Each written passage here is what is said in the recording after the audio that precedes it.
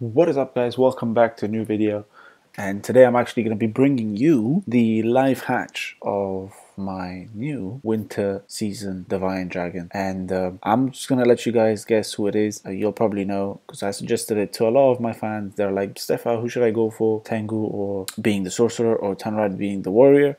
And this is who I went for.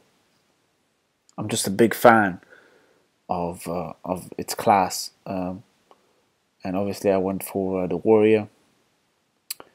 He looks pretty as well. Tarand, he looks really pretty.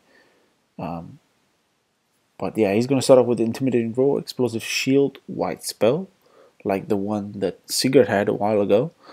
He's now back to Rising Phoenix, and then Cannon Resist and the Spitfire Terror Resist. That looks badass. That combo with the Spirit, just having a dragon with a Spitfire Terror Resist is pretty sweet. And this Explosive Shield is going to be mental. So we're going to actually do some raids right away. Oh, and he's going to learn the Explosive Shield and the Intimidating Roar right away at level 1. Alright, who am I going to remove? I'm obviously going to remove, yeah, it's got to be you, Bird. Get the fuck out of here. Okay, 18k start off with. He's going to go to level 6 with the orange tier. At level 7, I'm going to need the Green Evolution Stone, and the max attack power is going to have his 227k. Level 13 is when he's going to get to gold. His max attack power in that tier is going to be 1.396 million. Next is level 21. That's when he's going to evolve to Platinum.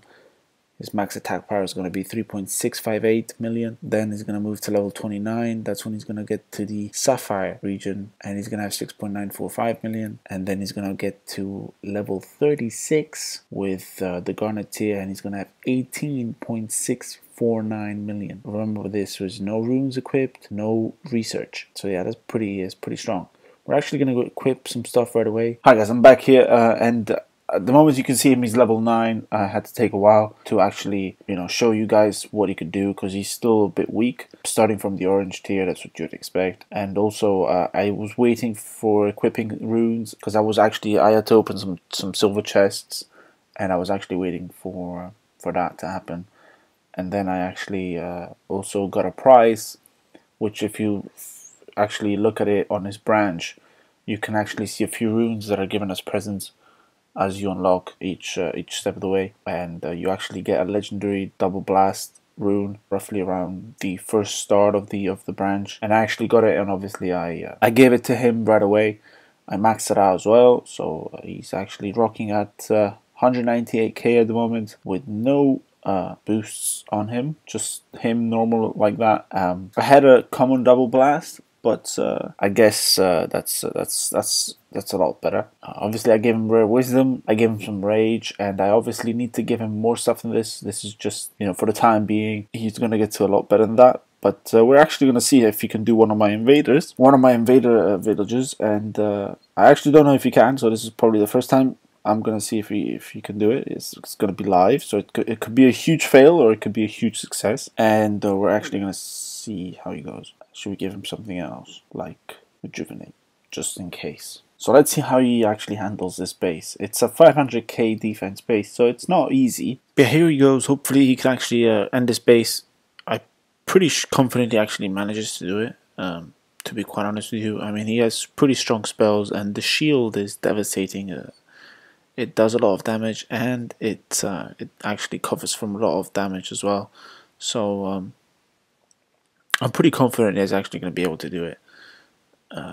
To be honest, also these dragons, being Garnet, they become breedable later. They evolve later as well. Usually at a level 11, a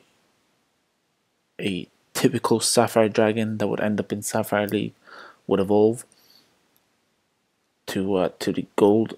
Already to the gold tier, but this guy actually evolves at level 13 to the gold tier, so I have to do 2 more levels than usual to get him to the million mark, which kind of sucks, but that, depends how you see that, because this guy, I think he actually goes up to level 35 or if not higher than that, and the Garnet Mythic actually goes to level 45, so yeah. They take some time. They take some time. But when you get there, you know, you'll like the results. So yeah, that's basically what they are. That's all they are. That's all there is to it. You know, it's just hard work. And yes, I managed to do it. I thought I was gonna do it without the rejuvenate, but apparently I had to use it, which kind of sucks because rejuvenate spell is actually quite handy to have in your store.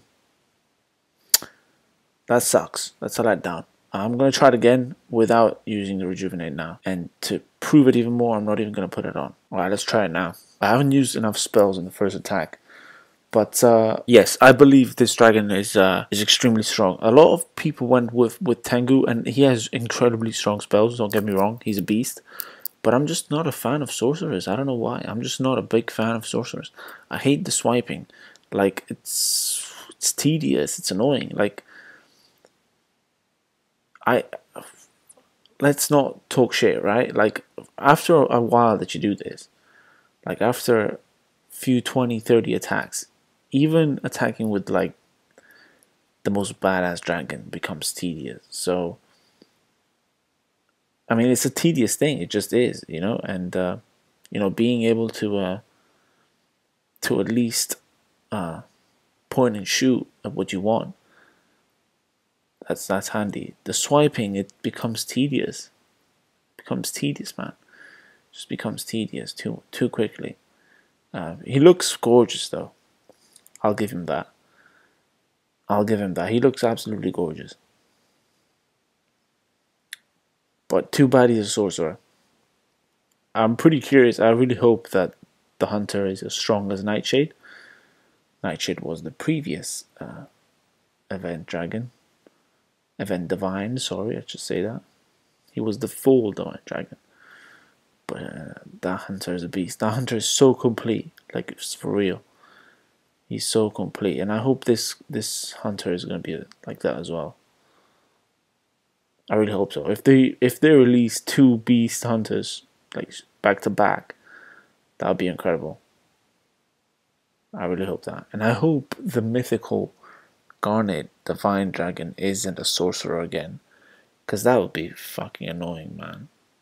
Like, I'm really hoping. From the picture though, he doesn't look like one, judging. Yeah, he looks like a warrior, to be honest, looking at it.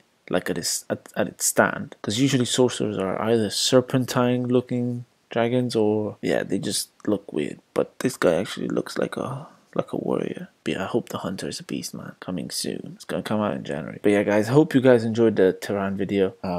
I hope it was informative, and for you guys, I just hope it gave you an insight to make a choice, actually, because some of you guys are still trying to decide which one to go for. I still have team members that are trying to decide which one to go for. Obviously, I have team members that are probably going to go for both, and probably going to get the mythical as well, but you know, I'm talking general here. But I hope you guys enjoyed it. As always, take care and peace out, guys.